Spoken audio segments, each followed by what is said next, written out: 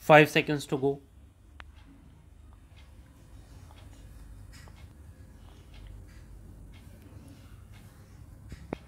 Start. Of course, when we say this, we must not be understood to mean that whenever there is delay in arresting the detainee pursuant to the order of detention, the subjective satisfaction of the detaining authority must be held to be not genuine or colorable. Each case must depend on its own peculiar facts and circumstances. The detaining authority may have a reasonable explanation for the delay, and that might be sufficient to dispel the inference that its satisfaction was not genuine.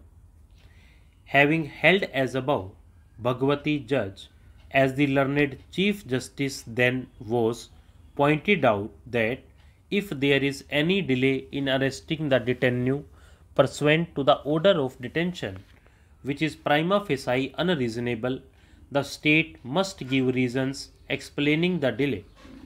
A similar contention was raised in Suresh Mehto versus the District Magistrate Bardhawan and others 1975 3 SCC 554 on the basis of the dictum laid down in two decisions of this court contending that the delay of the arrest of the detainee in that case showed that the detaining authority was not really and genuinely satisfied as regards the necessity for detention of the detainee, for otherwise he would have tried to secure the arrest of the detainee promptly and not left him free to carry on his nefarious activities.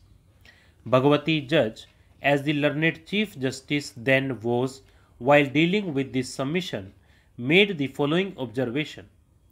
Now there can be no doubt, and the law on this point must be regarded as well settled by these two decisions, that if there is unreasonable delay between the date of the order of detention and the date of arrest of the detainee, such delay, unless satisfactorily explained, would throw considerable doubt on the genuineness of the subjective satisfaction of the district magistrate, and it would be a legitimate inference to draw that the district magistrate was not really and genuinely satisfied as regards the necessity for detaining the petitioner.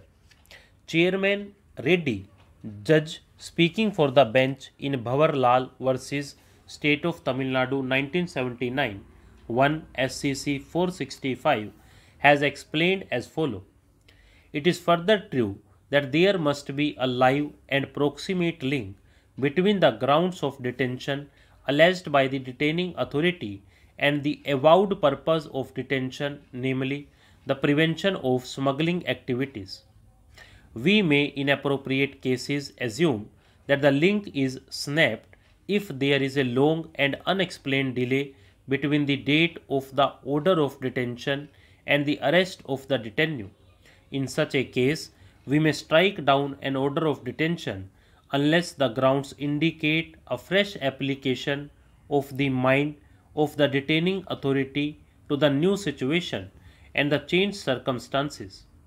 But where the delay is not only adequately explained but is found to be the result of the recalcitrant or refractory conduct of the detainee in evading arrest, there is warrant to consider the link not snapped but strengthened. Stop.